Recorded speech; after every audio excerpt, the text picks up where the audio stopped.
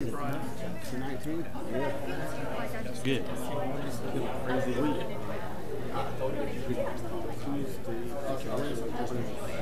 No problem. We'll just call it out. I'm not going to call him out. I'm just going to ask if anybody's here to speak.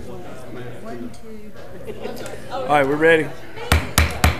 I'd like to call our meeting to order this January 27th, 2020. I'm going to call on Mayor Pro Tem David Moore to have our invocation. Let's pray. Our dear Heavenly Father, we do thank you for this day, Lord, and for your many blessings. We thank you for this group of people here tonight. We thank you for all that you do for us, Lord. As we make decisions for our city tonight, guide us, direct us, and lead us in the direction you would have us to go in. All we want to do, Lord, in the end is please you in all that we do. Lord, again, thank you for all that you do for us. We ask all these things in your precious and heavenly name. Amen. Amen. Thank you. Next is set the agenda. Are there any changes to the agenda? Hearing none, I'll entertain a motion to approve the agenda. Motion by Mr. Moore, second by Mr. Meadows. All those in favor, please raise your right hand. Motion passes. We have one item on the consent agenda. Are there any questions there? Hearing none, I'll entertain a motion to approve the consent agenda. Motion by Ms. Harris, second by Ms. Shoemaker. All those in favor, please raise your right hand. Motion passes. Thank you. First item on our agenda is presentation regarding a proposal for developing the property located at 725 Elm Street, Crescent Pictures. Is there anyone here to present for them? Okay. All right. We'll move on to number two. Presentation regarding proposal developing property located at 725 Elm Street, Catawba Riverkeeper.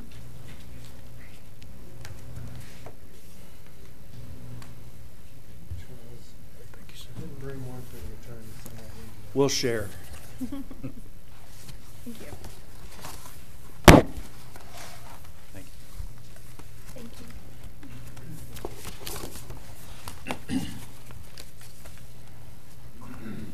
Don't give me any updates on the game because I'll be here.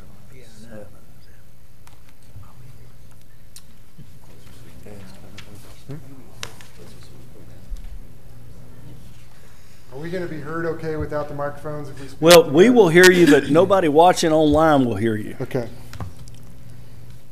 And they really like it when they can hear you. Okay, good. Well, we're going to spend most of our time off the screens, but everything that's in our presentation is provided in print to you in your books. We're going to spend more of our time talking about some of our overview plans. My name is John Searby. I'm the Executive Director of Catawba Riverkeeper Foundation, and thank you for allowing us an opportunity to present our vision for your property at 725 Elm Avenue. What we envision for this space is a very interactive campus that engages two vital parts of your city property now. The new canoe kayak launch that you just completed with Duke Energy on the Catawba, and River Street Park. As you know, this property sits right between those two, and we have a vision to turn this into an entire environmental education and outdoor recreational corner at the confluence of these two important bodies of water. One of the things that we have done in this project is we've tried to think about the existing programs that Catawba Riverkeeper has in place and bring those from all across the basin, all across the Charlotte region into one very cohesive site. This project would be transformative for our organization. And as we have approached this project, we have incorporated several important partners. We have a couple of those partners with us tonight. John Church is a developer here in Gaston County, has been working with us on this project. And we have a representative of the rowing community who's also been working with us on this project. Our board of directors has approved our pursuit of this project, and we're excited to share this vision. Instead of walking you through every page of our 21-page proposal there, we'll let you read that through. We thought it might be a little more fun tonight to kind of share with you how this property would be used on a normal week in June once we have acquired it and activated it. Thank you. My name is Brandon Jones. I'm your Catawba Riverkeeper, native from Gastonia. Kind of started off the week, Monday morning. Obviously, the staff are going to show up, so we got a staff of 5 as well as the local artists and residents. So we'll come into the offices right over here. Additionally, on Monday morning, the summer campers going to be dropped off. So we're operating summer camps, so they'll come in, drop off the kids. They'll be using all the different educational places. And then we'll head over to the boathouse on this side where we store the supplies from the cleanups that we did the previous weekend. Monday night, there's room over here in the event center for the Gaston Arts Council meeting. Tuesday morning, our summer campers are going to return to campus, and they're going to be studying ecology. We envision turning the main building here of the water treatment center into a space that has classroom space on the second floor that can also be on the outdoor patios. So our summer campers are going to start inside, move out to the patio, and then finish their afternoon down on the water doing water quality testing and learning about the ecology of the Catawba River. Tuesday night, we're going to invite the local neighbors. If those of you are familiar with the site, there's a lot of houses around River Street Park. We're going to invite the neighbors from that area to come in for their monthly neighborhood association meeting in the community room that would also be on the second floor of the main building. On Wednesday, buses from the Stowe YMCA come in and drop off the kids. They then head down to use the kayaks and kayak down in Dutchman's Creek and then down on the main stem of the Catawba there. Tuesday afternoon, we receive a pollution report, similar maybe to the spill we had this afternoon over on Long Creek. Instead of the 45-minute drive we currently have to get to our boat, we're able just to go 5 minutes down the road, launch at Bobby's Ramp, and get to the site much quicker. Wednesday nights, the Artist in Residence has a wine and design class out here on the patio. Thursday is a big day for us at Catawba Riverkeeper during the summer. It's the day that our swim guide program sampling happens.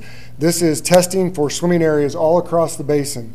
So our interns are going to take off from their location and bring samples back from the 6 major reservoirs across the basin to our lab, which will be housed on the first floor of the main building. In this lab, we're going to test for water quality and determine if it's safe to swim, not only on Lake Wylie, but across the basin. Thursday evening, we're going to take a program that we're currently doing in various locations, including Tail Race Marina, and we're going to bring our Thursday night paddle series to Dutchman's Corner. After folks grab a paddle and a kayak and head down to the Catawba for an hour or so, food trucks will greet them here. And the tap room will be open on the second floor for them to enjoy a food truck dinner and a cold beverage on a nice summer afternoon. On Friday, the results from all the lab work are in. We were able to determine that it is safe to swim at all the major reservoirs. We post those results on social media and our website. Last summer, we just did this on Lake Wylie and we had over 7,000 views. So we're hoping to get a lot more people involved in this and let a lot more people know that it's either safe or not safe to go swim in the waters around them. Also on Friday in the event space, we have the wrap up for our summer camp. And so we have a display of all the crafts that the kids made throughout the week, an opportunity for the parents to see what the kids have been doing. And then on Friday nights, we have our YAR, which is our Young Allies of the Riverkeeper, our Young Professionals group. They come out and do a moonlight paddle out on the river. On Saturday, we're bringing our rowing club into the space, take the opportunity to get out on the water in the morning before there's a lot of traffic, take a row up to the Mountain Island Dam, turn around and row the little over a mile back. As the day progresses, we'll activate our open adventure play area where kids can come get their hands dirty, play on the playground there, and then we'll hope that disc golfers and other families from River Street Park will find their way over again to enjoy some food trucks, take a kayak out for a paddle, and enjoy the tap room. On Saturday night, we're going to partner up with the local Artists Guild and host an artist exhibition in the event space, followed by a concert on our stage here behind the building. Sunday morning starts off with a Masters rowing race. So participants start up at the Mountain Island Dam, row down to the finish line right here at the Highway 27 bridge. That afternoon, area residents come over from the park, explore the campus, and then really utilize the trails around the area to walk their dogs, just have a nice Sunday afternoon outside, looking at the art in the area. So to give you, in conclusion, before we open it up for some questions, we really envision this having 4 main areas. A boathouse, taking the existing footprint of the storage that is on the site, increasing that to a space that's large enough to accommodate rowing sculls for both public use and club use, kayak and stand-up paddleboard rentals that we would have open daily for access to the public. The second major space is the event space. The existing large storage building, we envision staying very flexible and open and available for events of all kinds. In the main building, we envision this transforming on the first floor into the Catawba River Keeper headquarters, office space, labs, place for our volunteers to work. And on the second floor, a space for artists to have work space, a community room, and a large educational classroom. And then on the very end of the second floor, a tap room that would be open during regular business hours. The patio, the pool will be transformed into an outdoor patio that would overlook our concert stage and our open kids play area. Lastly, we really envision the site as being an active site, something that folks can move around, an environmental education trail that has public art pieces, has a connection over to River Street Park, and a connection down to the kayak and canoe launch on the Catawba River. Be happy to answer any questions about anything that you have in your packet or anything we've talked about this evening. Does council have any questions? Mr. Moore? You talked about Dutchman's Creek and paddling up through Dutchman's Creek. Will there be any kind of cleanup along Dutchman's Creek at all? Because there's a lot of debris and just mess in there that need to be, eradicated. Yeah, one of the reasons we love this location is because it is on Dutchman's Creek. For those of you who have lived here a while, you know Dutchman's Creek is one of the more impaired creeks in Gaston County. And for us to have our eyes and hands on it on a day-to-day basis, we think we can improve the quality of that. Being a nonprofit entity, we have access to stream restoration grants and things like that we can activate. And being right there on the banks, we really think we can improve not only some of the debris and trash that's started to develop there, but start to document the water quality as well. Okay, thank you. Anyone else? Mr. Meadows? A couple. So we don't have an RFP and RFQ on the street, so this was just kind of an unsolicited offer. So a couple of questions come to mind. I don't know if you guys will be able to answer some of these or not, but I'll try. So one is, do we know a fair market value of the site? Does anybody, I don't know if our broker's in the room. He is. Sure where to go with that one, because Sam, if you could come. Do you have an answer? if not, we can. If not, it's fine. You're in the room. We got that. I'm in the room. Okay. The tax value is approximately $550,000. The property was priced with the idea that we were hopeful that we were partnering with someone to make something great. It's a little bit elusive to give a fair market value. Okay, so just to repeat for those online, $550,000 is the tax value. Okay. So what's the fair market value estimated at? Those are two different things, right? For an aggressive young man like yourself, what would the market value be for that property? I think that it is priced at a fair market value based on what it needs to use it properly. I don't know the number. $349,000. Thanks. I didn't hear him. $349,000. Yes, sir. So the ownership, you said you're a nonprofit. Will this be owned by a for-profit or a nonprofit? We would set up a wholly owned for-profit subsidiary to own the property itself, that we would be the sole partner of, but because of that, would give the city the opportunity to levy taxes, the county the opportunity to levy taxes on that. So the property would return to the tax rolls, is that what I understand? Correct. Okay. Anybody? Anyone else have any questions? Mr. Meadows? So, so I guess I kind of asked, so will you be paying property tax on the property And what structure are you kind of talking about there? There's some stuff in the write-up that I kind of wanted to better understand.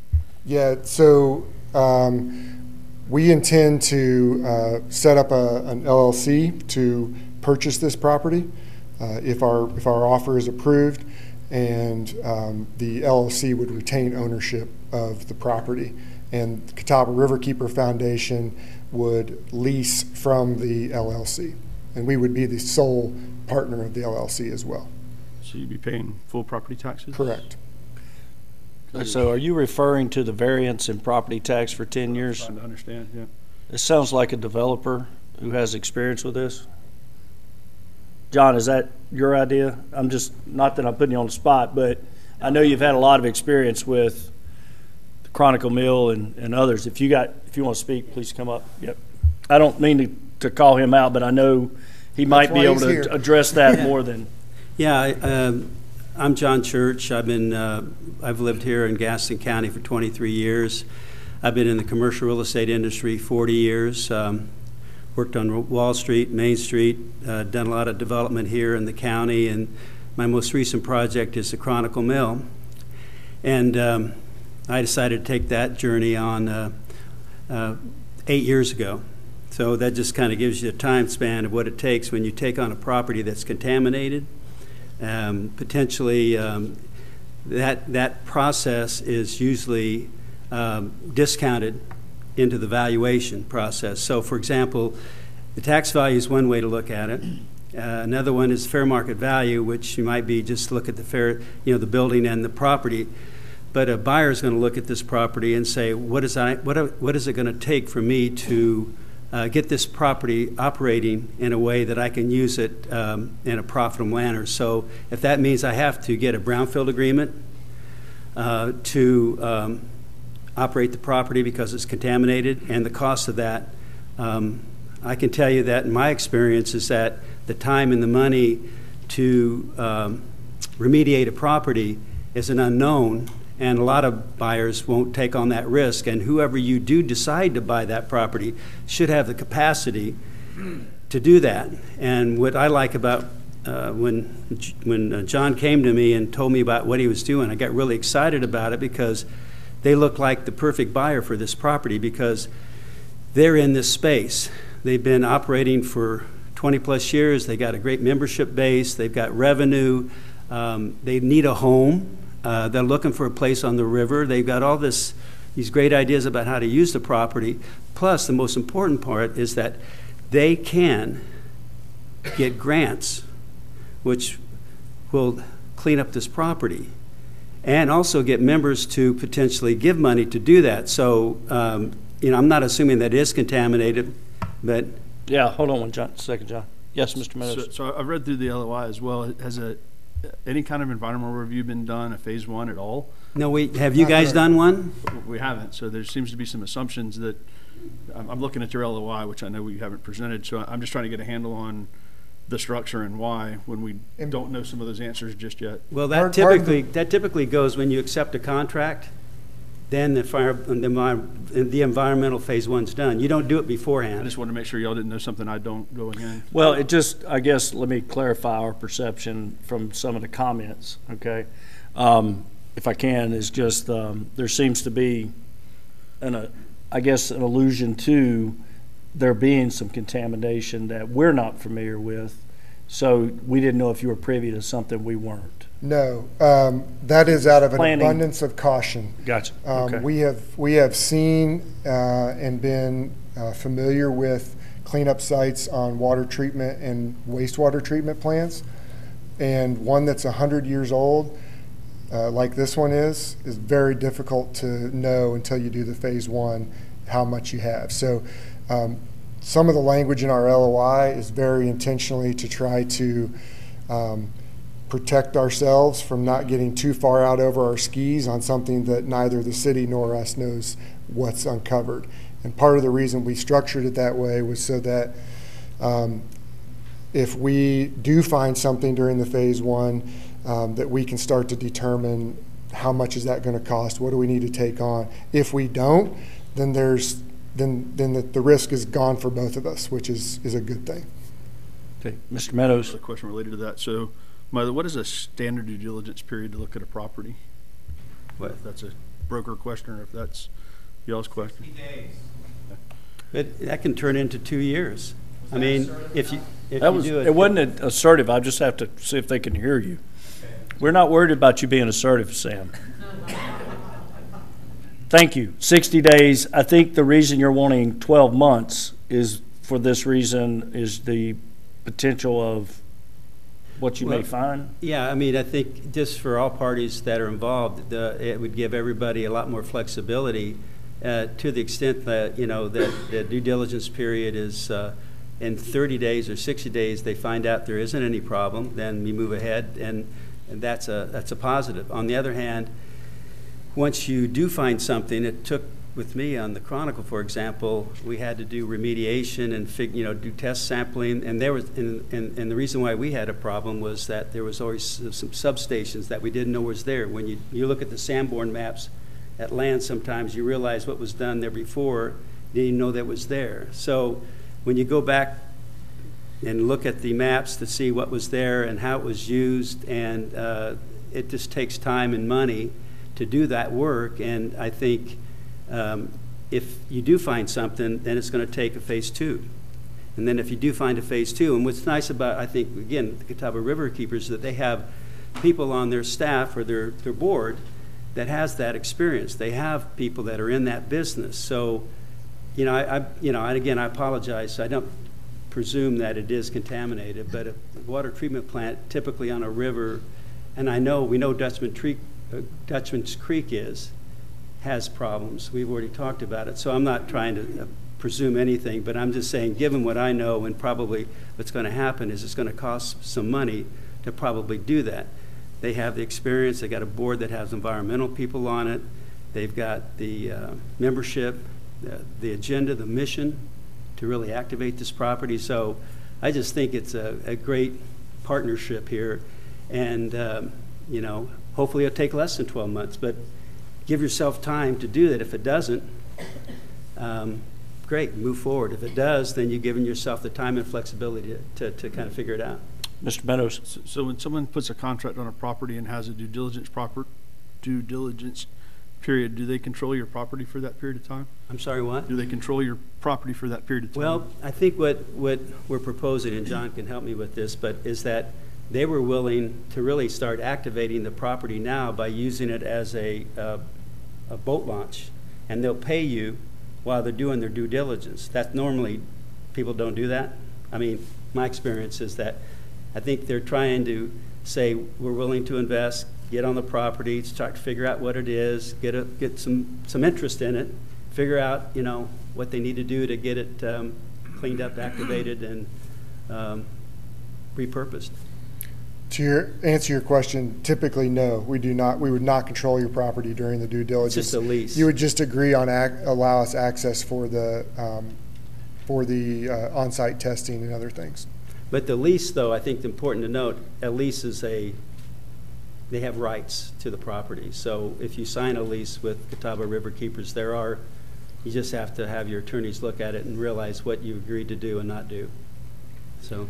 One thing I would say, Mr. Meadows and council, is we would not want a 12-month due diligence period to be a deal breaker on this. If this is something that you all are excited about our vision and where it could go, and you want us to try to speed that process up, we'd be comfortable with an agreement with a shorter due diligence period, with an understanding that if the phase 1 comes back and determines that it is going to require more work into a phase 2, that we would want to revisit that and extend it. We are going to lean on, as John mentioned, some of our board members who work in the environmental engineering space to help us get through the phase 1. And so I think if there was flexibility on your end about what we find and working through that, then there would be flexibility on our end to not tie it up in a 12-month due diligence. I'm going to ask a question, if it's okay.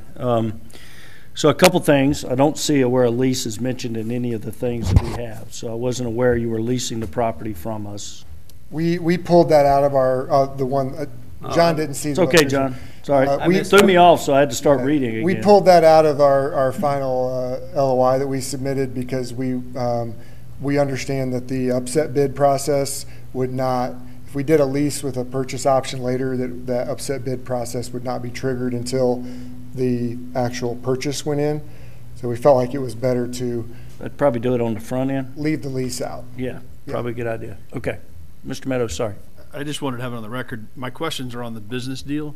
They're not a commentary on the presentation, but Yeah. it's hard to evaluate a concept if you don't understand the business terms. So my question is more on your LOI. I mean, I like the presentation. I like the concept.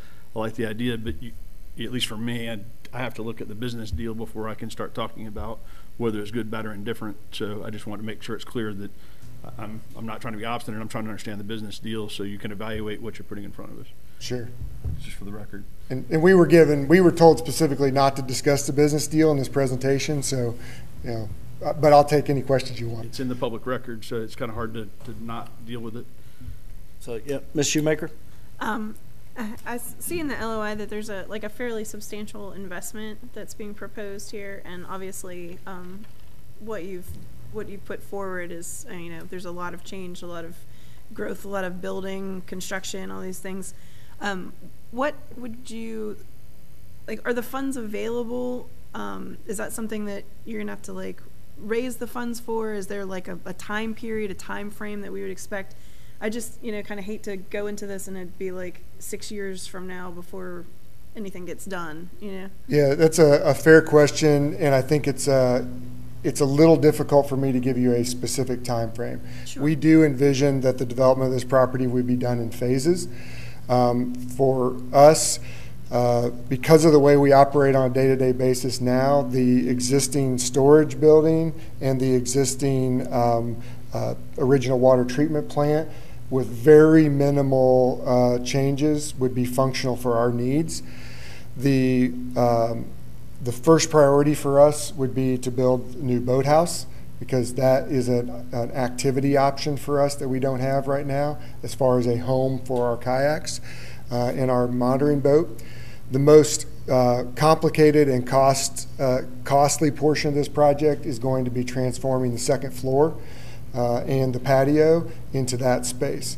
So if you've been in this building, there's 2 large pool rooms on the second floor that were originally for the treatment of the water when it came in. Those are going to be floored over and turned into large open rooms. That and the decking of the pool on the second floor there is going to be the most costly part of this project. So we have in our mind that this is a 3-phase project. We secure the property, we get it functional for our day-to-day.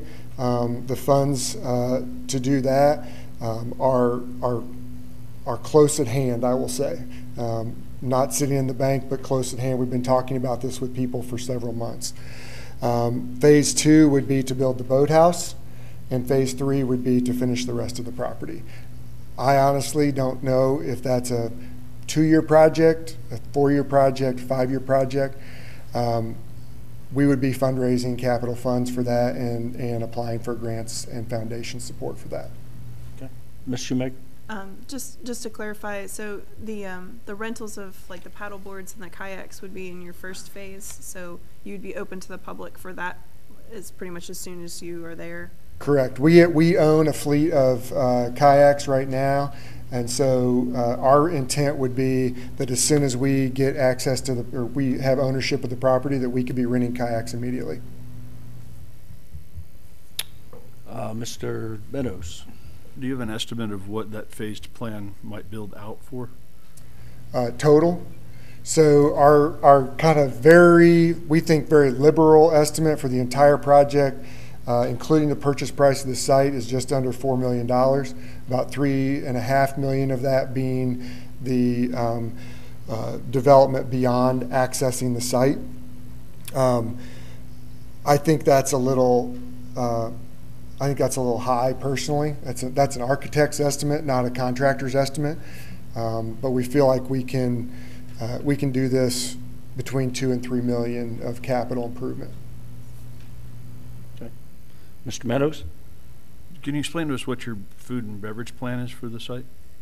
Yeah, so our food and beverage plan is, for those of you who have been in this building, on the west end of the second floor, there is a room along there that our intent is to sublease that as a tap room, build it out at our expense and sublease it as a tap room, ideally to a local proprietor who wants to operate that. And then we would support food truck access, any number of sites here. Right now we're showing it adjacent to the event space so that we would have access there. But that is not a totally baked plan. Right now that's kind of our vision because we don't necessarily have the expertise to run a kitchen, but we would also be pursuing partners in that space as well. Any other questions? Thank you. Thank you.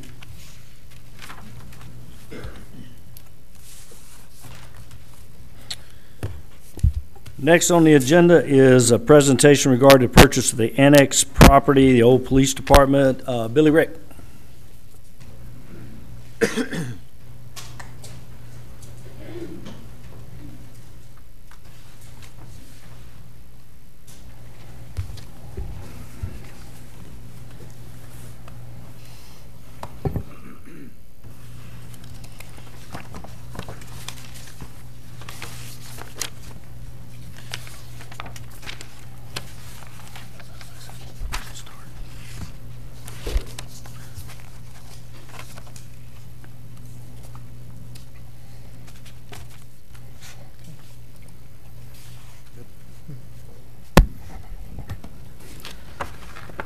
I'd like to thank council for the opportunity and the time to be here tonight.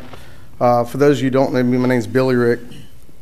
I'm here on behalf of my wife, Anna, and the 3 businesses that we own and operate in Mount Holly. I would like to leave it open to any questions as we go. I want to make sure that we get anything answered tonight and don't want to miss something that somebody has a question about, thinking we can come back to it, if that's okay. I'm here tonight to present a proposal to purchase the property at 129 South Main Street. Get a picture of the front of it. The picture of the front of it. Which is owned by the city of Mount Holly. The main use of this property would be to expand Jack Beagle's dining and indoor seating area. The official proposal letter has been delivered to both the city manager, Danny Jackson, and assistant city manager, Miles Braswell. I understand that everyone on council had received that proposal.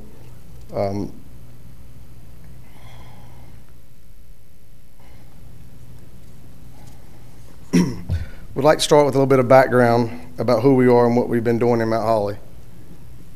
We own 3 commercial properties on South Main Street. We operate 3 businesses from there. We have invested a little over $1.5 million into those properties to date. The first of which we opened in May of 2007, the Salon and Spa on Main LLC, which is owned and operated by my wife, Anna, and there are 13 full-time employees that work there. We have expanded and remodeled the salon twice since opening in 2007.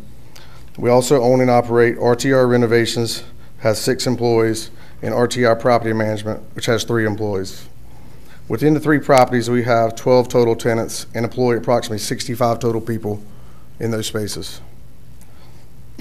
Between the 12 tenants, we're averaging approximately 2,000 people per week coming through those properties.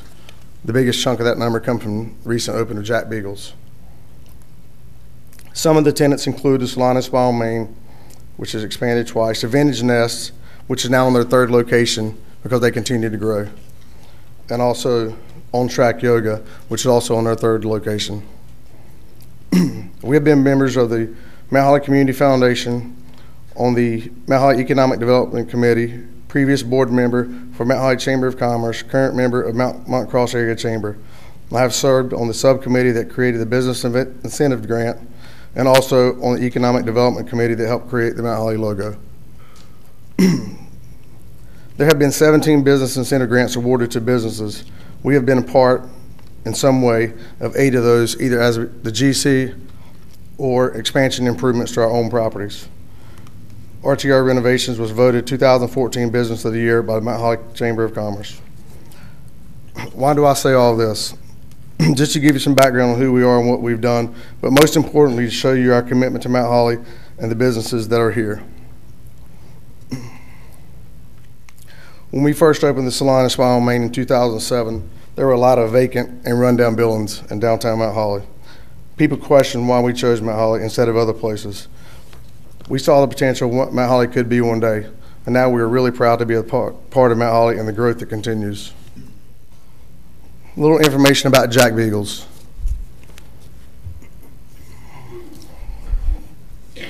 General Manager Dave Laddish is here with us on behalf of Jack Beagles and ownership. Jack Beagle Enterprises is a mid-sized company which brands across Gaston and Mecklenburg counties. They currently have 3 locations of Jack Beagles, 2 in Charlotte, 1 in Mount Holly. They are owners of Mayors Public House in Cramerton and Stuart Kramer at Kramer Mountain Country Club. They also have a concept called Stu's Barrel House in Charlotte. In 2019, Jack Beagles did over $5.3 million in sales across 6 stores and currently employ over 120 people.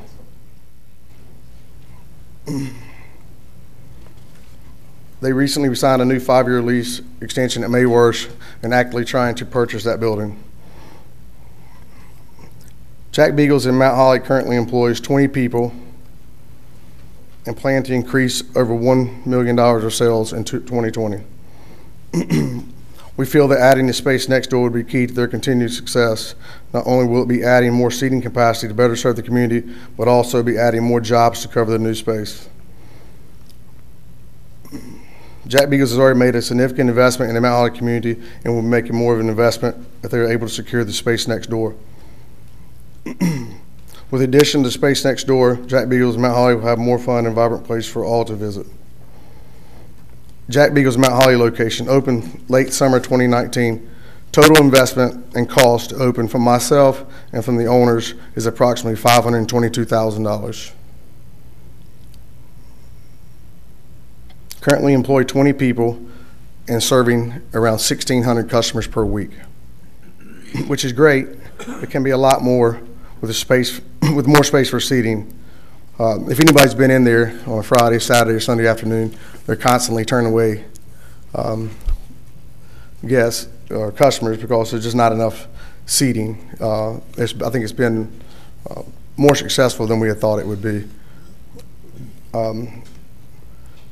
The plan would be in the new space to add 15 to 24 to 6 top tables and could potentially serve another 2,200 customers per week with additional space.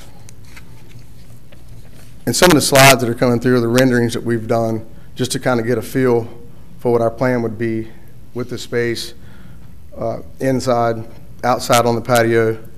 Some of the patio renovations that we had planned to do in the beginning, shade sail, some outdoor lighting and stuff, we're kind of holding on probably till spring and also see how this proposal works out.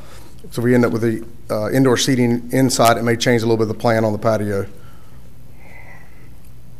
The additional space could also be used for special events and private parties.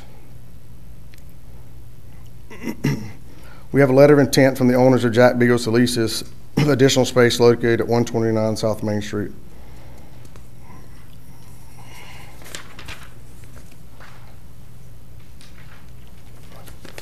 Plans for the space. Upper floor and front patio would be used in extension of Jack Beagles. We've already spent approximately $50,000 on the patio, alleyway, bridge, etc. Interior renovations would include adding 2 ADA restrooms, new bar area, approximately 20 additional tables for seating, removal of the drop ceiling and replacing it with some kind of wood ceiling, new flooring, lighting, HVAC, and electrical improvements. Estimated cost to improve that area will be $125,000. The basement area will be shared office space for RTR renovations, RTR property management, Jack Beagles, and the Salon and Spa on Main. Improvements would include making the rear entrance more inviting with new entry door, new windows, awnings, and planter boxes. Interior renovations would include remodel existing restroom, new flooring, doors, trim, lighting, HVAC, electrical, and plumbing improvements as needed. Estimated costs, the basement renovation would be $75,000. Alleyway improvements would include new lighting, planters, benches, art, and wall murals to make the alleyway more inviting. Estimated cost on the alley work would be approximately $10,000. Would like to do something, still kind of kicking around some ideas about the old jail, to save that and do something that would honor the history of the jailhouse there. Part of the proposal to purchase the property is to only purchase the building and the patio towards Main Street, and the city would retain ownership of the parking lot in the rear of the building. And part of that proposal also would be to give the city ownership of the two parking lots that we have behind our building at 123 through 127, and also the small sliver that's behind 121 South Main, which is now On Track Yoga. And so then the green shaded area would be owned by the city, and we would ask the city to do similar improvements to the parking lot as they done on North Main Street, with the curbing, landscaping, lighting, restriping the parking lot, repaving the parking lot. The city would own, the city would maintain that parking as part of the proposal. Had probably 2 or 3 different people look at the parking lot, because either in part or in whole. Right now there's 42 parking spaces between the old City Hall building, the annex building, and our parking lot. The number I get back that we should be able to add 12 to 15 parking spaces if that parking lot is redone and combined as one parking instead of 3 different ones. They looked at as one total project. We should be able to add 12 to 15 parking spaces, which, if you've been downtown lately, I think we're getting to the point we could use it. We also had applied for a zoning permit probably a couple years ago now we applied as a storage building in the very back part of the parking lot that we currently own. We've held up with that after they did the strategic vision plan and saw some of the really cool ideas and thoughts that people had and about more infrastructure in the downtown area. Kind of rethought the storage building area and thinking it could be a better use space in that building. What we're showing there on the rendering is like 2 or 3 live work spaces that could be built back there, or additional office or some kind of additional commercial space back in that area. So it's shown there on the rendering as a building back there in the back.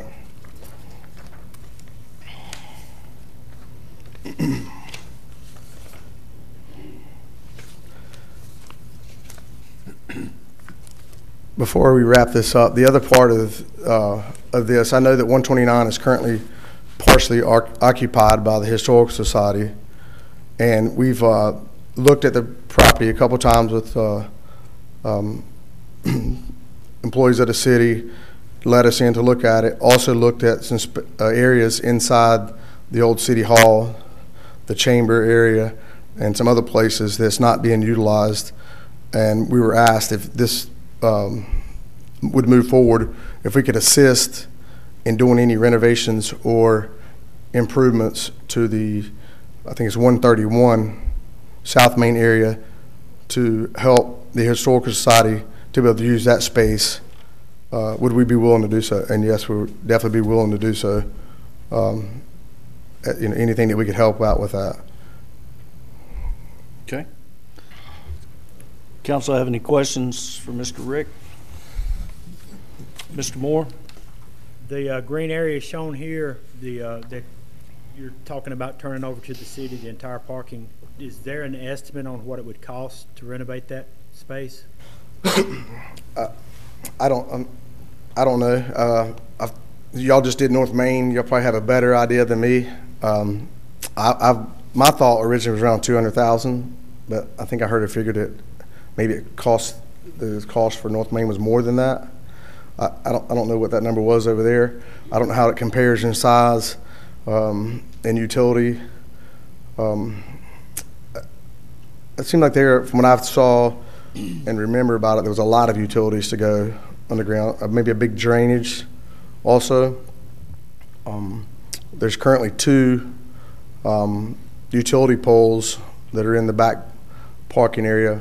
One could be moved pretty easily. I've actually talked to Duke about moving that one before because we've had people run into it.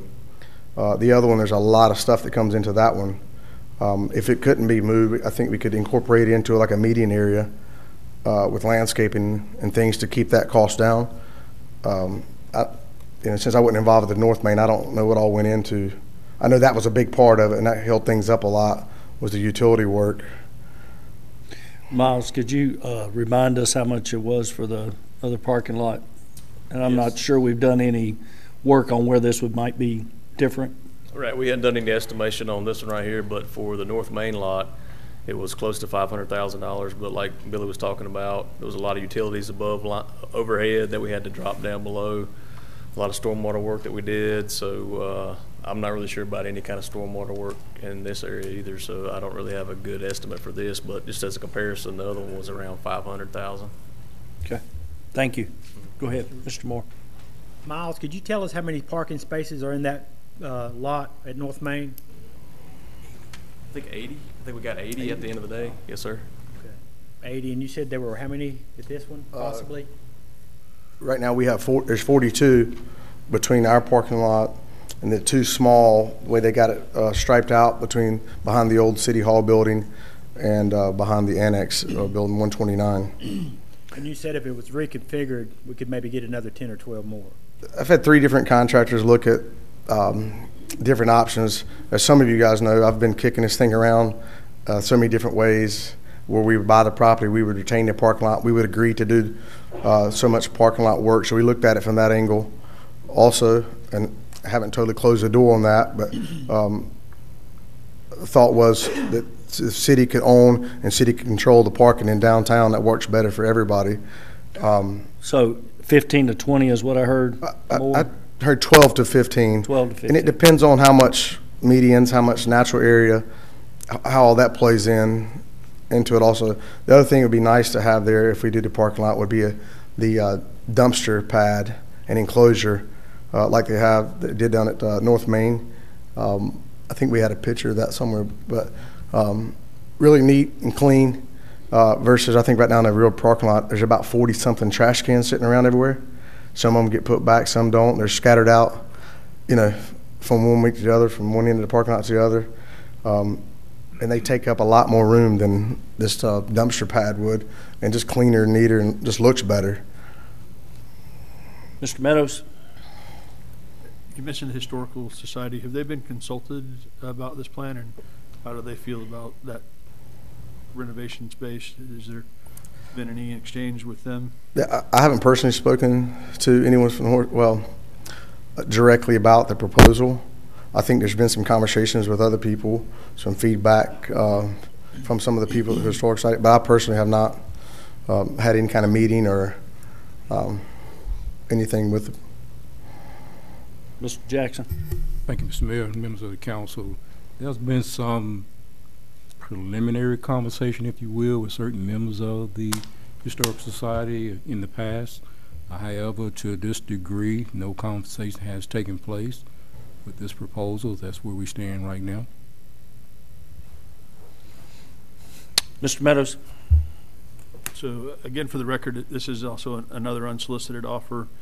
I don't know if we have any idea what the fair market value of the space is. That's something we would need to understand. Do you have any idea? I don't think this has been with our broker, so I don't know. We,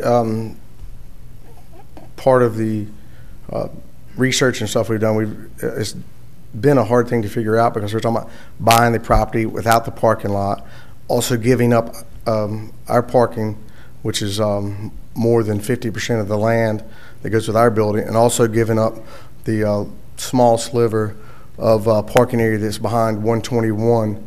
I think we've worked off of some comps. We just recently had our building appraised because we refinanced or pulled some equity out to do the Jack Beagles project.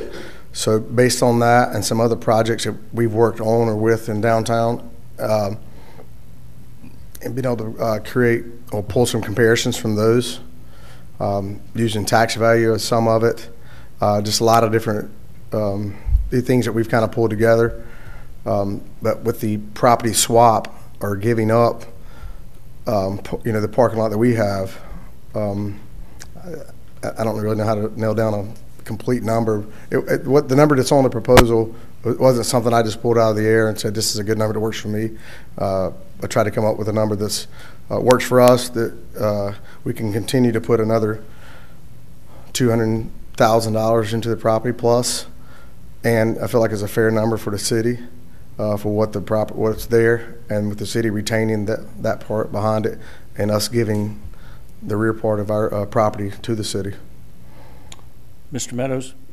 You already beat me to the one. I was going to ask you how much your investment was in the property, so thank you for sharing that. What would your timing be, if all this worked out? How long would it take you to get this on the ground?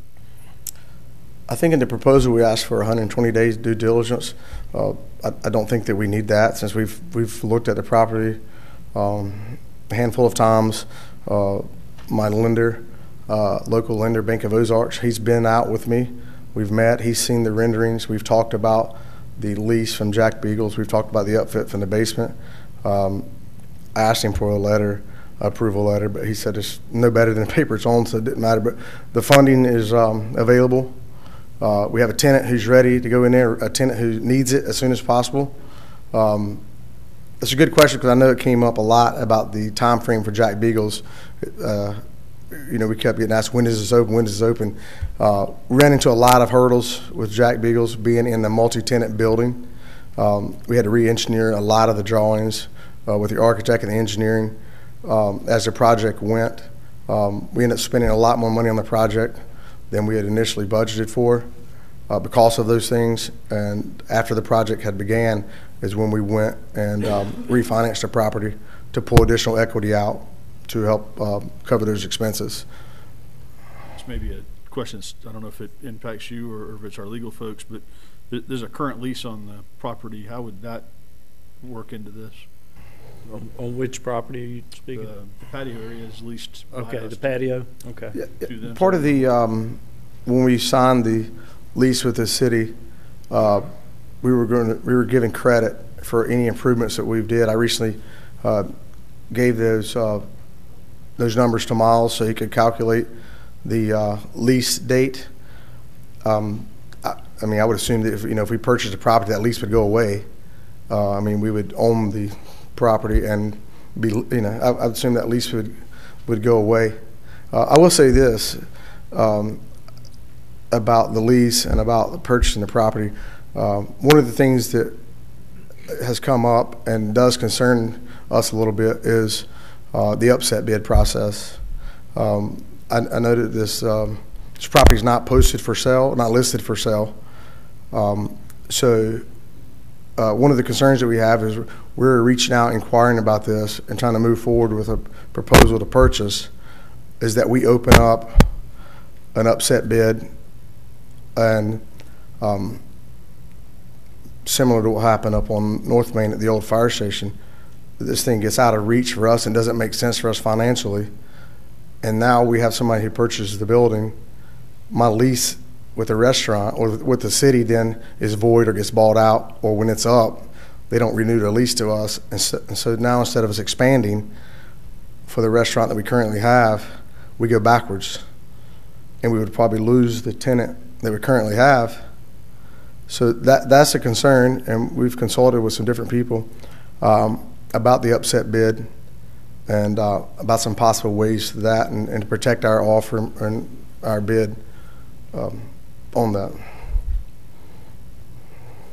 The only reason I asked was to make sure that if we decide to move forward with this, which my next question is kind of what are the next steps, because it's an unsolicited offer, but I just want to make sure that if there were any I's that we needed to dot or T's we needed to cross associated with the lease, that we address that as part of the process, is the only reason I asked. Well, I think if council gives direction to get more information on how you would move forward, we could assign that to staff and our attorney to give us next steps.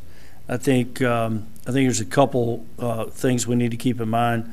So the Historical Society has an exhibit in the annex that was paid for, donated by the family, and they built that exhibit based on the wishes of the family. So that, I know Mr. Rick had discussed the potential of helping the Historical Society in some area there, and that may be to move that exhibit back over more in the chambers. In our discussion with Ms. Ball at the time and Mr. Brinkley, we kind of went through some of their concerns. The other concern would be storage for their archived items, the historical items that are in the bottom, in the basement. So some thoughts that we may want to consider as we look at this, if it's council's desire to see what the next steps look like, would be potentially the city looking at, and this is Brian talking, a storage controlled environment facility that they could store their items in that we would pay for, so that, and work with them. They know better what they need than we do. And I'm not going to answer for anyone who's spent the type of time, money, effort, blood, sweat, and tears that these guys have done at the Historical Society. It's been a tremendous, tremendous job. So nothing that we're discussing here is intended to minimize any of the work that's been done. So it's a difficult, I would call it a conundrum. We have a great Historical Society. We have a really good offer from a retail space for usage in a limited downtown. So it is difficult. But I think if we look at options that we try to mitigate some of these issues for the Historical Society and see how we can work together. Another, and I have not discussed this with anyone, I'm throwing out ideas, valid concern about the lease, valid concern about the upset bid process. Not even sure this would be entertained, but what about a lease on the building? So you don't go through the upset bid process. Is there a possibility of lease to own that supersedes the upset bid process? I don't know. I don't know the answer. I'm not an attorney. I didn't sleep at a Holiday Inn Express. So I don't have all the answers, but I think what we have to do is open the door to opportunities when they present themselves.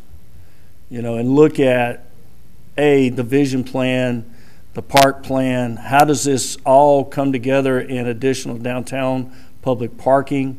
How does it come together with establishing more restaurants and more restaurant space, and maintain our historical society and our legacy here in Mount Holly? So I think we can come up with a workable solution. If that's the council's desire, then we could look at it from that direction.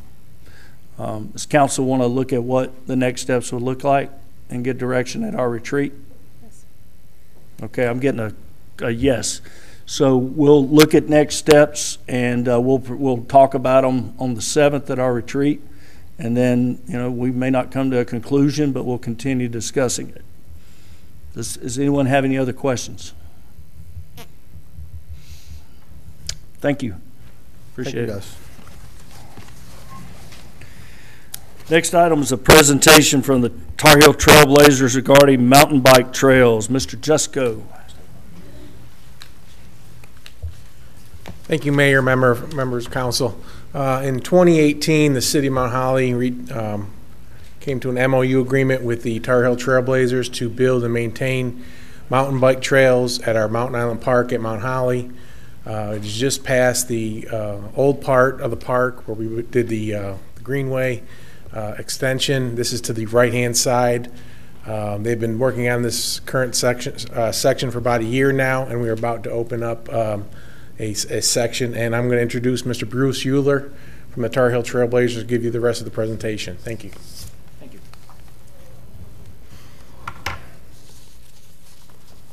While he's setting up, I will let y'all know you're welcome to stay for the rest of the meeting, but after they're finished, I'll give a 5-minute break because a number of you may be here for one item that's already been discussed. A lot of history people over here, a lot of arts and trail people over here. So there might be a game on tonight you want to see. I don't know. I'm DVRing it myself, so. Okay. Yes, sir. All right. Welcome. Thank you for having me here. Just the trails at Mount Holly have been possible because of the city of Mount Holly and their Parks and Rec staff have realized that the growing advantages of having trails incorporated into their master plan, and with the help from our supporting partners and very generous donors, and especially the local volunteers, these trails have really started to take shape. As Mr. Jusko introduced me, my name is Bruce Schuler. I'm a member of the Trailblazers since 2019. I'm a trail coordinator for the Mountain Island Park since 2018, and I was previously a trail coordinator over at Rocky Branch Park for about 4 years. I'm also a committee member, a trail committee member of the Trailblazers, and they oversee all things trail for the Trailblazers. Okay. Why do we have mountain biking trails in Mount Holly? Well, mountain biking trails were part of the bike plan along the Greenway. They were conducted, Mount Holly conducted a survey and found that over 50% preferred bike facilities in and among the greenways. Of that, 85% also agreed that the building more bike facilities would encourage people to visit Mount Holly. There are several cities that have now embraced mountain biking and trails upkeep and are now seeing the results of those investments. A few examples are Bentonville, Arkansas, Walton. The Waltons have put over $14 million into their trails, and they're seeing unbelievable growth there. Tannery Knob in Johnson City, Rocky Knob Bike Park up in Boone, Hickory Trails up in Hickory. All these cities have invested into their mountain biking systems and are seeing great returns from those. These trails have become a big economic driver, and because mountain biking is no longer a fringe sport, it's actually in the Olympics, it's X Games, and the demographic that mountain biking actually applies to can be a very affluent demographic. I mean, you see people riding $5,000, $6,000 bikes. They also have money to spend eating out and going to these trails. The Trailblazers, as I said, were invited and participated in the master plan and steering committee. And in 2018, Mount Holly Parks and Recs and Trailblazers entered into an MOU to build mountain bike trails along the Greenway. So you may be wondering, okay, who are the Trailblazers and what is our mission statement? Our mission statement is to provide our community the best possible opportunities to enjoy mountain biking and trails. And how can we do this? Well, working with communities and cities and landowners, we enter into agreements where we help build, maintain everything trails we can help a city with. We do this with Charlotte-Mecklenburg. We do it with all the Charlotte metro area. We are constantly protecting and improving and maintaining our trails. We have over 18 trail systems that we oversee, and that adds up to about 200 miles of trails that the Tar Heel Trailblazers take care of. We provide a very loud voice for advocacy, and we also are constantly looking for new locations, and these new locations are more supported by local people like Mount Holly, where local people have shown interest in trails, and we help develop that. We provide volunteer services opportunity, and we're also a great source of information. Our website, this is just a sample of our website, which is currently being redone to bring it a little more into the year 2000. But it provides information about all the local trails, and it also provides whether trails are open or closed, and if they're good to ride. So who are the Trailblazers? Well, we are a 100% volunteer organization. Our current membership is about 475 members. We are a very diverse club. Our members include bankers, lawyers, contractors, bartenders, engineers, bike shop owners, and employees. Basically all folks who just love doing things outdoors and especially riding bikes. We are a 501c3 organization, so a lot of times we work with cities to develop grants, and we're able to do the grants through our 501. We are also a member of SORBA and IMBA. SORBA is a regional association. It's the Southern Off-Road Biking Association. And then we are also a member of IMBA, which is the International Mountain Biking Association. And that's a national advocacy group for mountain biking and trails.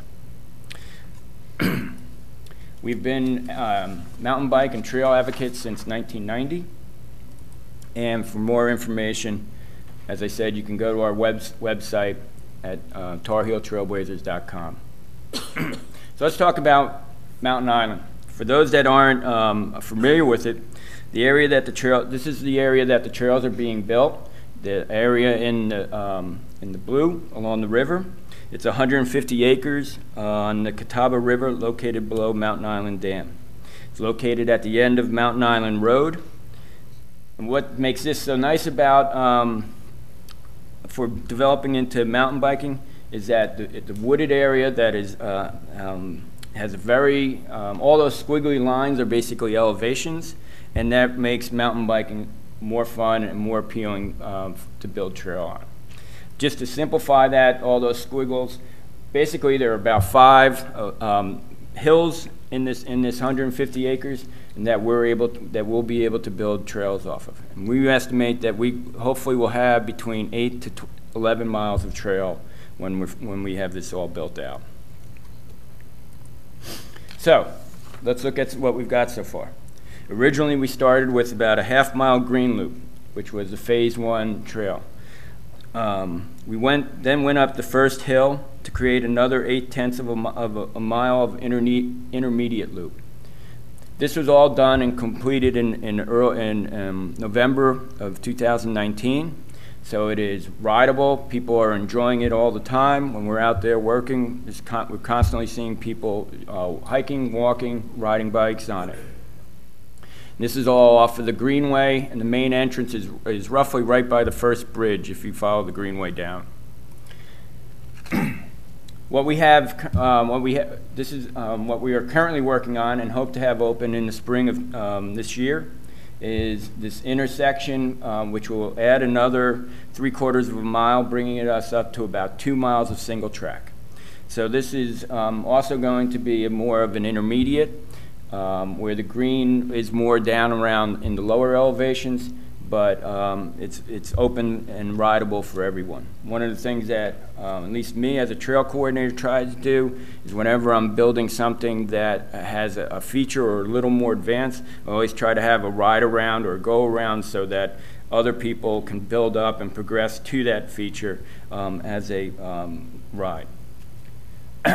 So that's where we are now. This is where we hope to be going.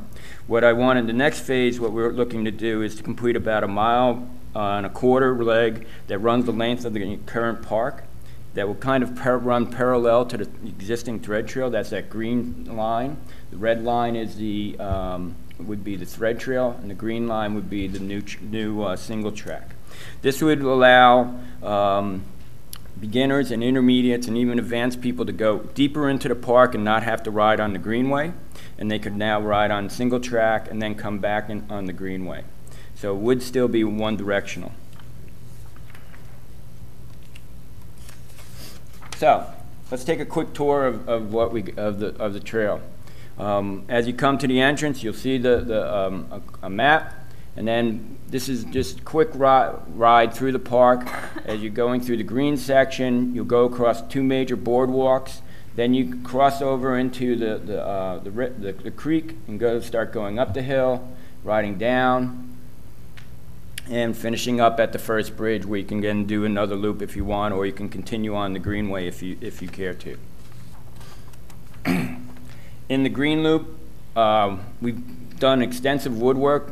This is to make it more interesting, and it also is a boardwalk area to, because in the green area there is some low areas, and this is in case there is some water retention. One of the things that's beautiful about this park is that the soil there just leaches out water incredibly fast.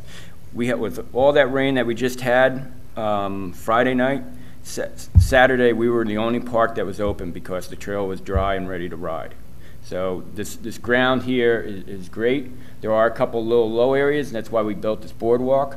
One of the boardwalk is 110 feet long, and the other is 90 feet long, and it just provides some interesting stuff for the user to use. Crossing over into the blue loop, going up the side of the hill, you'll cross over a single bridge, work your way up the hill, then you'll have another bridge that crosses one of the many ravines there. Working back around, there's some interesting, we have some curved bridges and other little boardwalks that provide just interest, makes it interesting for the hikers and walkers to go on. So what have we done so far? We've created about 1.2 miles of hand-built single track. And if you include the Carolina Thread Trail section of it, brings you up to almost 5 miles of trail that's available there in the park. In that, we've created about 350 feet of wooden features that have been built, which is about $5,000 worth of material provided by the Trailblazers and other donors that have, where it has not cost the city anything for this, to build these structures. Some of the future things, the other thing that also was on the National Trail Day, with the help of the U.S. Forestry Service, we also planted several hundred saplings that the Forestry Service provided. So we're also always looking to try and leave no trace and improve. Future projects. Some of the future projects that we were doing besides this is actually we were working with some local scout troops to have several Eagle projects being built within the park. This includes a gateway for our entrance, which would be part of my rendering, but basically an archway with a nice kiosk, a bench, and that would allow a main entrance into the trail system. And then also some bridges over some of the many ravines and creek crossings that we would come across. Okay, so how is this all accomplished? Well, it's accomplished with using local volunteers. These volunteers have contributed numerous hours of to help build these trails at their own personal time, using their own personal time. About 90% of this has been accomplished through volunteer help. A lot of the volunteers are actually here, and riders are here. As I said, we've done it as TC, I myself have logged about over 350 hours at the park doing work on the trails. In 2019, we had over 600 volunteer hours combined. And since since we have entered into an MOU, we probably have over 750 volunteer hours total that have people that have put into creating this trail system. For some more information, you can go to the Trailblazers website. We also have a Facebook site that is MILTMTB, and there is also a YouTube channel. There's a YouTube that's set up by one of our local bike shops that did a nice YouTube video of the trail system showing the trail and the features of it. I'd like to thank you all for your time and your support. I'd like to thank all the trail users who have also expressed their appreciation. Thank you very much. And the biggest thank you to all the volunteers who have helped to create these trails and have helped make this project go forward. If you have any questions, I'll be glad to answer any. Any questions from council? Other than say, wow. Thank you. It's been a Thank pleasure. you. It's No, been a thank pleasure doing this work, and I look forward to many more miles. So, thank you. Well, thank you for all the hard work. That's fantastic. Gives us another gem in Mount Holly, so thank you so much. You're quite welcome. We appreciate it. All right, we'll take a 5-minute break. Yeah, I gotta go too.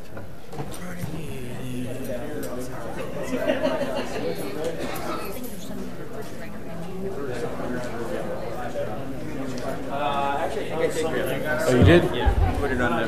Yep, you got it.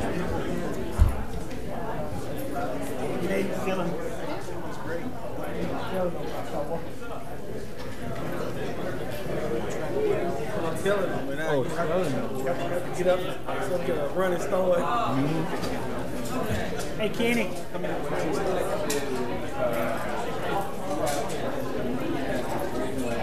You know,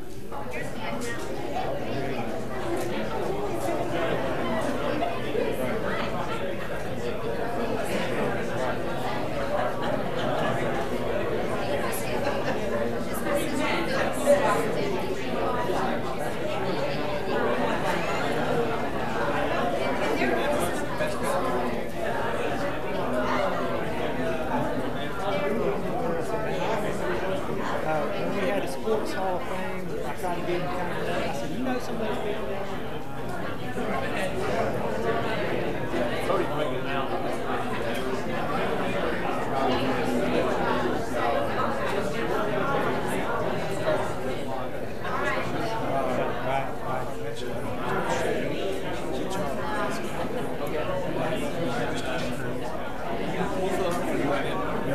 Family went into rehab.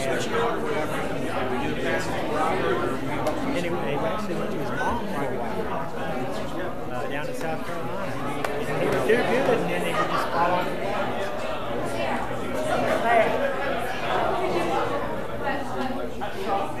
Stay tuned.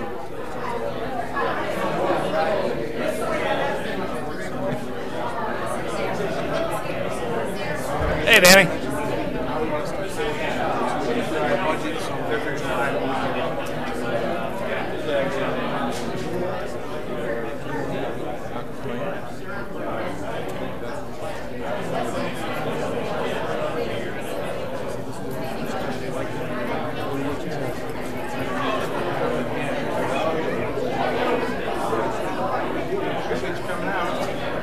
Thank you.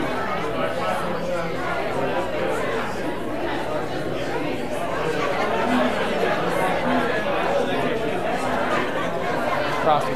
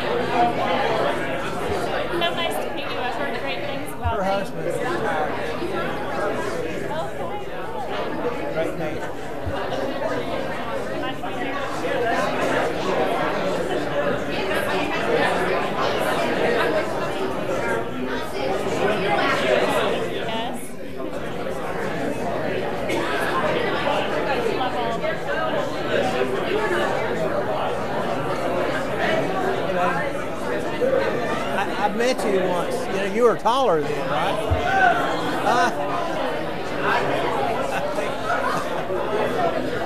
Hey, how are you? Good to see you.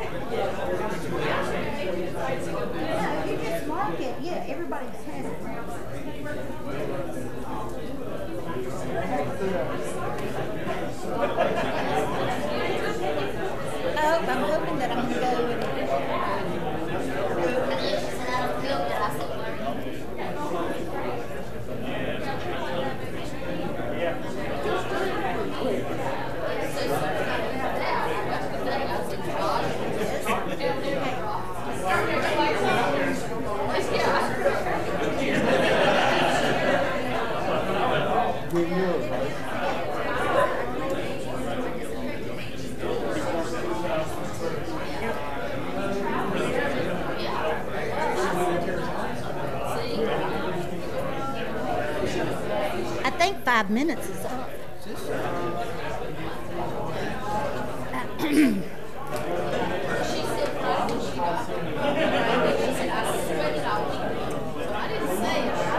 I said, I think 5 minutes is up.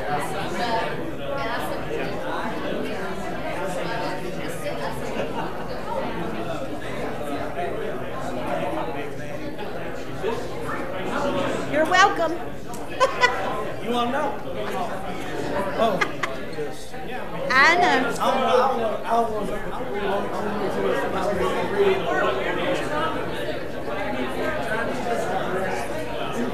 All right, we're going to get our meeting started back. If you're leaving, leave. If you're staying, stay. It's all exciting because we all know each other. Good. How you doing? It's like a community meeting, you know? Right.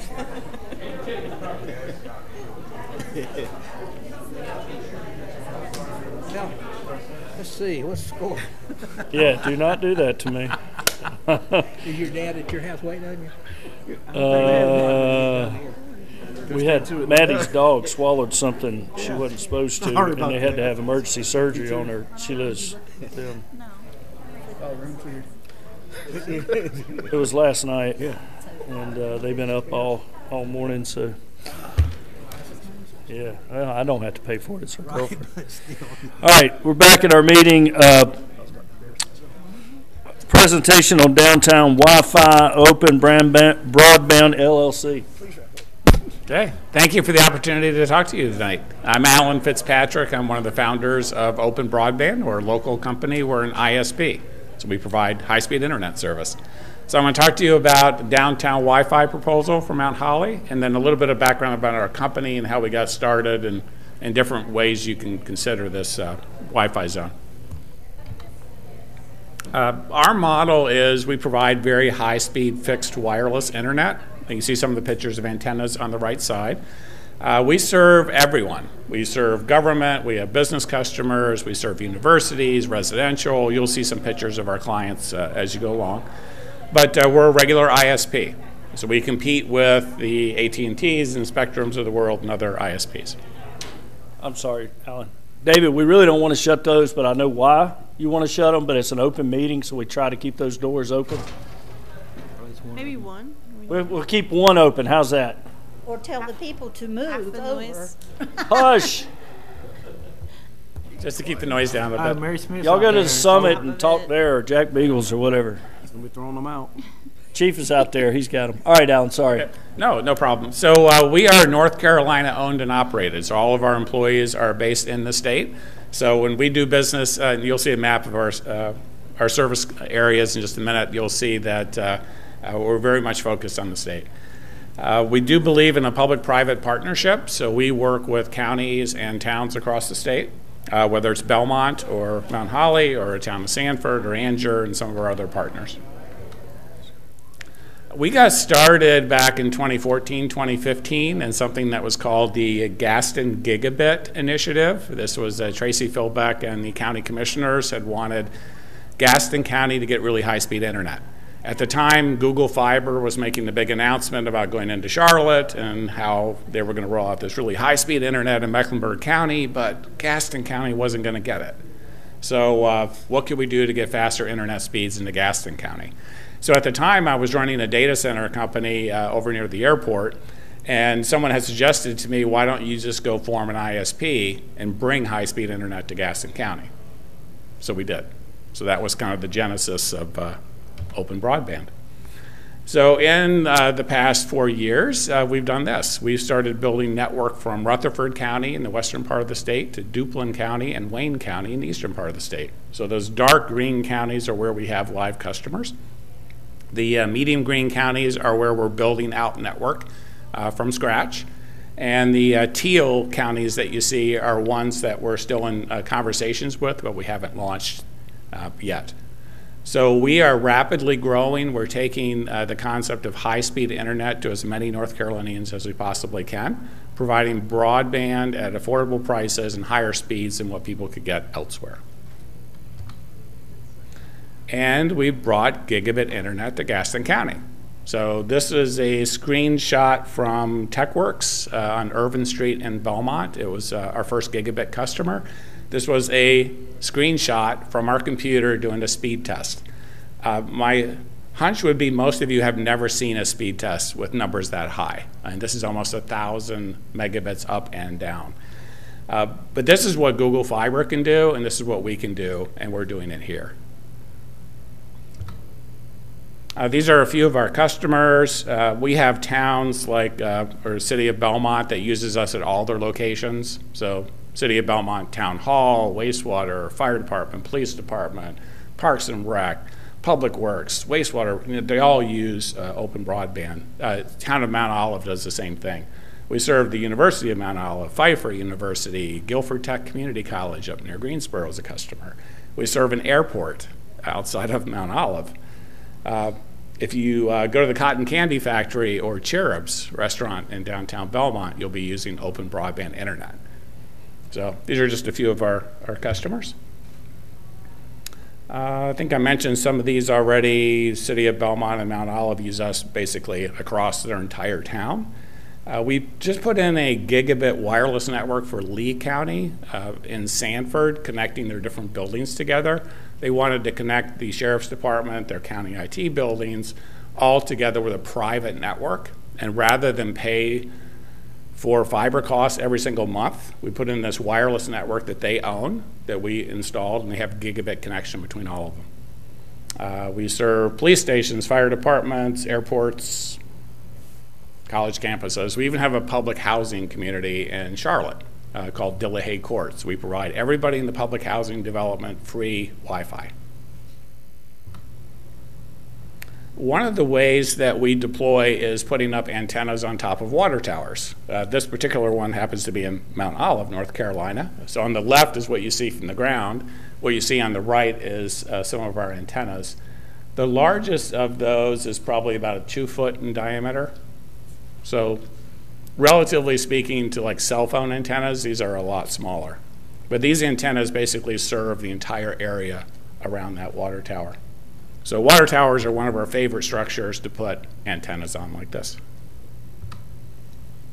We also like to put antennas on rooftops. These are a little bit less noticeable. On the left is one at a Papa John's where we have this non-penetrating mount and this little mast and an antenna on top, and we can deliver gigabit speeds over that antenna. The one in the middle is on 32 North Main in Belmont. We're providing downtown Wi-Fi, and we're providing regular service with the other antenna. On the right are some antennas on top of the Packard Place building in downtown Charlotte, or uptown Charlotte. And that's looking out over Romare Bearden Park, if you've been down to the park. So we have free public Wi-Fi in the park. We launched free public Wi-Fi in downtown Belmont, which is something that I'd like to replicate here in Mount Holly. If you walk up and down North Main Street in Belmont and you go into Stowe Park, you are on one contiguous Wi-Fi zone. And by contiguous, that means you're not having to log on at one store, walk down the street, log on to somebody else's. You're just on it the entire way. You go into the park, you're still on the Wi-Fi. And it's all free to the user. One of our specialties is we customize and manage Wi-Fi zones for different places. I put a bunch of them here on the slide just to give you a feel for how many we've done. It's not just Belmont and Mount Olive that I mentioned, but the town of Angier, North Carolina, we did the entire downtown and 2 of the parks. TechWorks Innovation Center, we did all their Wi-Fi. There's a co-working space called Tabris in Charlotte that we just did. Granville County, they have an expo center. We just put in their Wi-Fi. And I won't rattle all these off, but you can see we've done quite a few. The next one that's high on our list is the last bullet, and that's the downtown Sanford, where we're putting a pretty extensive downtown Wi-Fi zone for them. One of the interesting things about having a downtown Wi-Fi zone is it enables you to do cool new applications. So here's a couple that I wanted to mention. In Angier, they hooked up a weather cam. So WRAL now has live weather cam reports from downtown Angier. And they were able to do that because they were able to connect their weather camera back to our internet over the Wi-Fi. And on the right is a digital kiosk. They started putting these in downtown Belmont. There's a speed test that might be a little hard for you to see, but we're actually getting 200 megabit speed to the kiosk on the street in downtown Belmont. So as visitors are going in the area and they want to look up information, they can go right up to the kiosk. It is digitally connected. So here's our proposal for Mount Holly. We started with the main walking areas of downtown. The intent of a downtown Wi-Fi zone is to be where the people are. You want to be where the festivals are taking place, where people might be working at a community garden, which is up by the Methodist Church, and where people are walking between the stores. So if you just kind of follow the red lines, you'll see kind of where we had anticipated having the free Wi-Fi. Again, this is a contiguous zone, so you don't have to log on and log off at different places. This is also something that would belong to the town. You do not have to be an open broadband customer to use this. You don't have to put in any open broadband credentials. If you are a visitor, you are a resident, you can just get right on to the Wi-Fi zone. It is outdoor use only.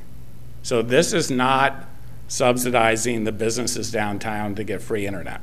So this works out on the sidewalks and out where the festivals are. So it's for the community. It's free to the public. You can think of it as an amenity for both residents and visitors, help attract more people to come downtown.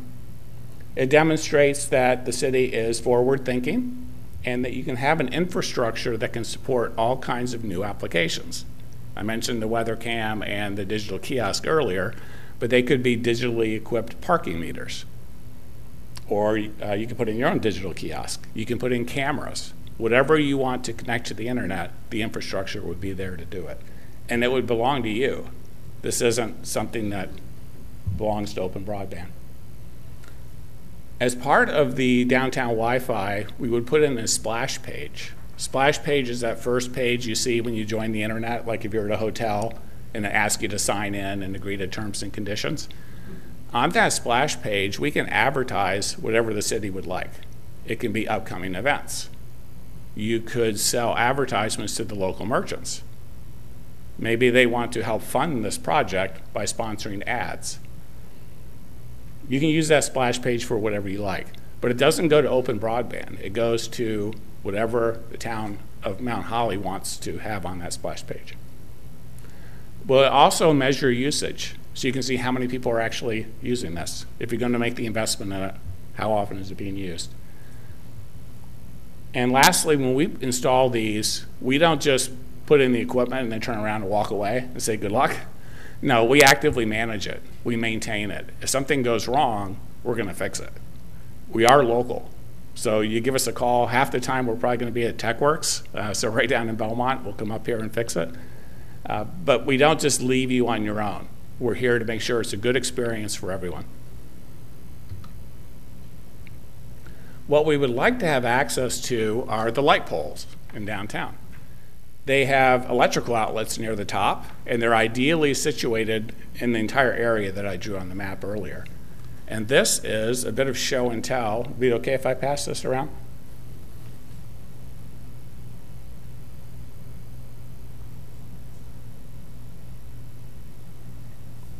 So this is one of the antennas that would provide the Wi-Fi service. It's made by Ubiquiti. It's called Unify. It weighs less than 6 ounces. As you can see, it's pretty small. With the little antennas, it's about 13 inches long. We would mount this on the pole and then plug it into one of the outlets that already exist. It consumes about 8 watts of power. So think of it like a really small light, a little bit more than a night light, but not much. But that's all the power that it would consume. And these are meshing devices, and what meshing devices mean is it lets you roam from pole to pole to pole, and that service coverage extends the entire way. So by mounting these on the top of the light poles, you could basically extend the free Wi-Fi zone, throughout downtown, and keep it high enough where it's out of people's reach.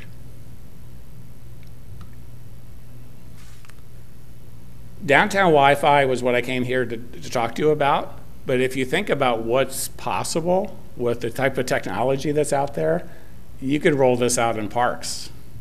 You could put it in the greenway. You could put Wi-Fi wherever you think that internet access would be nice to have. Mount Holly could become a gigabit city. There's no reason why we couldn't provide gigabit service to the businesses downtown.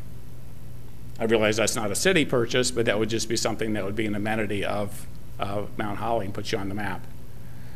You could get your own kiosks, digital parking meters. We could also potentially reach some of your hard-to-reach locations. So if you have a wastewater plant or water treatment plant that doesn't have good access to internet and is kind of remote from the main campuses here, if we had the ability in the future to get on your water towers, we could potentially extend the signal out there as well. This was just a little mock-up drawing that I had at one point about the park and providing free public Wi-Fi there. That wasn't what I came to talk to you about today, but this is all possible. So with that, I'd like to open it up to questions. What would you like to know about downtown Wi-Fi? Council have any questions other than what does this cost? Yes. What does this cost? So we had a proposal a while back that we wanted to make sure we trued up and covered the areas that you wanted us to cover. It was $500 a month for the service, unlimited usage. And there was an upfront cost for the equipment itself. It depends a little bit of exactly where you want all of it covered, but we're looking at less than $2,000 upfront. So, any questions before I ask my questions? So, if you wanted to be a gigabyte city, what does that look like? So we would bring fiber into downtown Mount Holly. We would offer all the businesses within reach, probably within about a half mile of downtown, the ability to buy on their own gigabit internet. We would put up antennas on the rooftop, similar to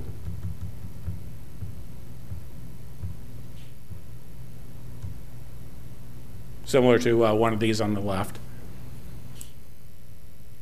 And it would just be something that the town could help support us with the Wi-Fi zone that would allow us sort of the spark to kind of get us started in the city, and then we could offer this up to businesses at their own expense. Would it be available, I guess your internet services be available to residents? It would, right. What would a typical resident pay for internet access? So our low-cost resident plan starts at $39.99 a month for unlimited usage. For a gigabyte? Not for a gigabyte, though. That's for our lower speed, right? What is your lower speed?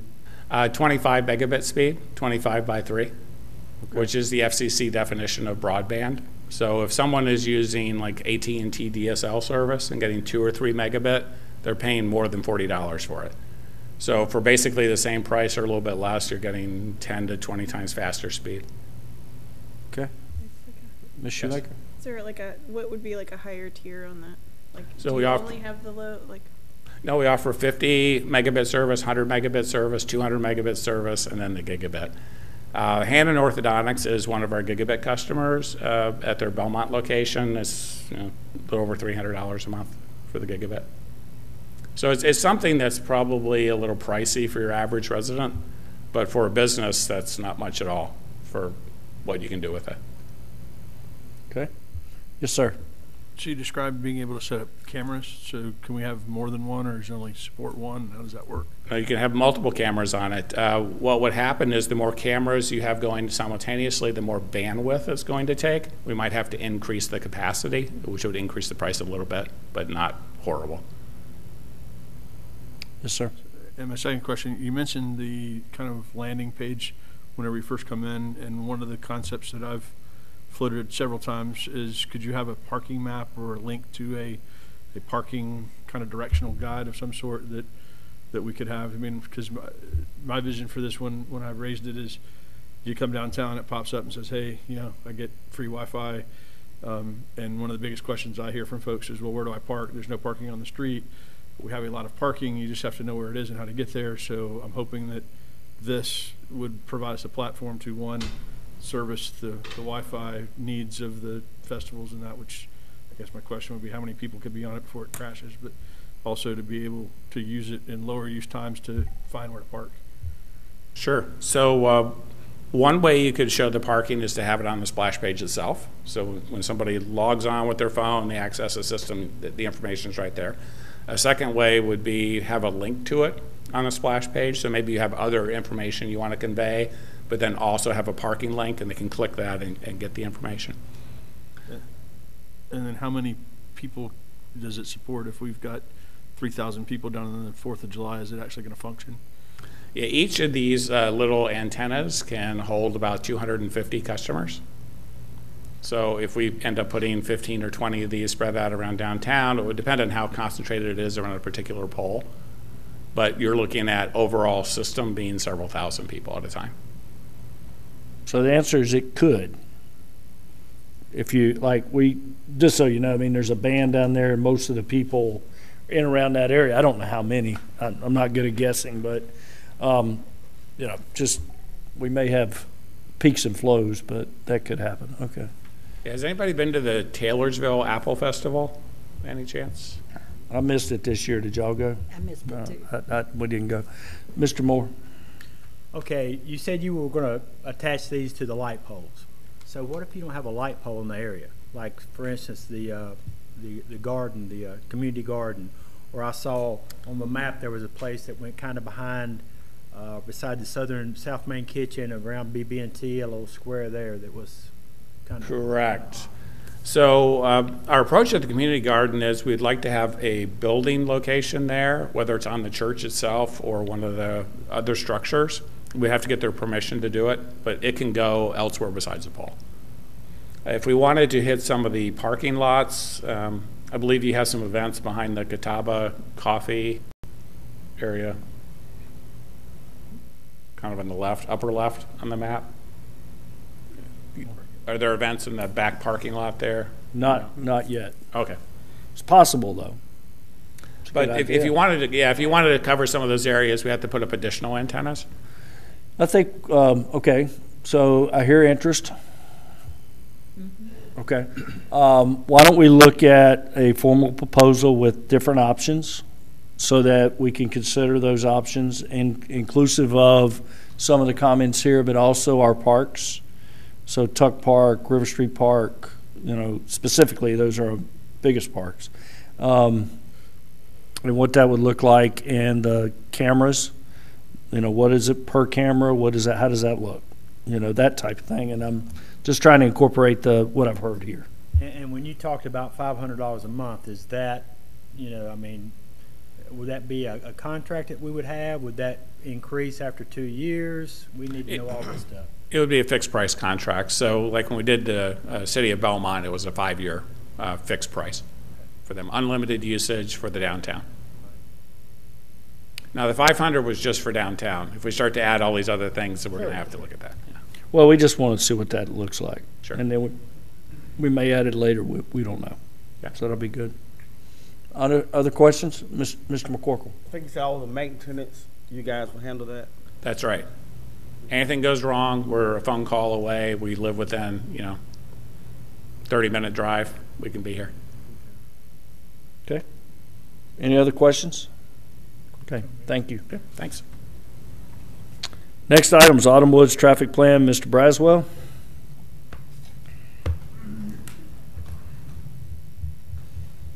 Sorry.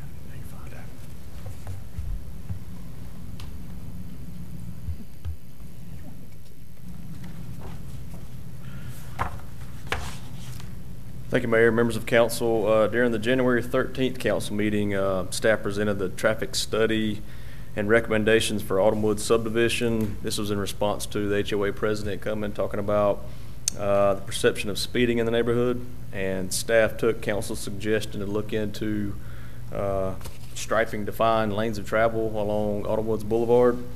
The estimate to stripe Autumn Woods Boulevard is approximately $7,000. That's for a double yellow center line, 2 solid white lines going in either direction, then bike lane markings throughout the neighborhood, and then signage. And so staff recommends moving forward with the striping plan. Of course, this is an estimate only. We'll have to get bids on it, but the estimate is $7,000 at this time. Does council have any questions for Mr. Braswell? Does council wish to take any action? Mr. Meadows? I'd like to move that we move forward with the proposal. Second by Ms. Shoemaker. All those in favor, please raise your right hand. Motion passes. That felt good. It's really quick. That felt good. All right, moving on. This one may take a little bit more time, but not too much. You've done a tremendous job on ADA. We agree, and we think it's a fantastic plan. All right, Consideration, what are we gonna say? All right. Move approval? Yeah, I'm Yeah, good with I mean- that, I mean, Mr. we Braswell. went You've through done a the- tremendous amount of work. You've communicated for 2 years, you know. But please continue. I appreciate that, but I'm only the representation of the ADA committee, given that you saw the list of people that were involved, so I just can't take all the credit. It's staff. They did all the work, so I'm just up here as the presenter, and so just going through the process, they did a great job. And so we are asking that council consider this plan for adoption at this time. There's a motion on the floor. I know, but I wanted to let him finish and not interrupt him. Who had the motion? Mr. Meadows, second by Ms. Shoemaker. All those in favor, please raise your right hand. Motion passes. Thank See, you. that's what good work will do, and all those other people just to use you to talk. I think it's great. That's all that legwork. That's right. No, it is. It's, thank you. I appreciate It's a it. culmination of a lot of hard work. Thank you. Next, consideration approval agreement with City of Belmont regarding a proposed water connection South Gateway area. Mr. Johnson. Thank you, Mr. Mayor and council. I did have an hour-and-a-half presentation, but I will boil it down to something very quick. Move the table. Belmont has one water line coming across 85. They're going to build a hospital which needs secured water source. They've asked to actually interconnect with our water system for emergency purposes only. They pay for everything. We review the plans. And if we have an emergency on our side, we can also then open up the valves. So No, just one more second. I just have a question. Okay, yes, stop now. Question. I have two questions. First of all, where is the hospital and the potential connection? Like where, like along the line, where are we looking at that? Okay, so the line will actually parallel I-85 down and come across the Abbey property all the way up to where the hospital will be. Okay. Second question, is there any actual downside to this? I can't see one. Me either. I agree with you. Okay, boil it down. There's no downside. It gives you both redundancy. Yeah. There's some things that Kemp has worked with David on in the city of Belmont, well, really the response to them in their proposal for an agreement. I would recommend approval pending contractual agreement between the city of Mount Holly and Belmont. That would be, Kemp, is that okay? Yes. I mean, that would be what I would do. There's no downside to this. We should have done it. We tried to do it years ago, but the Abbey wouldn't let us go across their property. Now they have. Well, now it's their property and they're selling a hospital, so they have to. Yeah. Okay. Basically it. Does anybody want to make a motion? Motion by Ms. Shoemaker, second by Mr. McCorkle. All those in favor, please raise your right hand. Motion passes. I'll consider one more motion. Mr. Moore, motion to adjourn. Second. Hold on. Yeah. By Ms. Polish. All those in favor, please raise your right hand. Motion passes. Phyllis really did beat you by a split second, but I wanted Hey, her to do it. I wanted her to do it too. That's right. Thank everybody for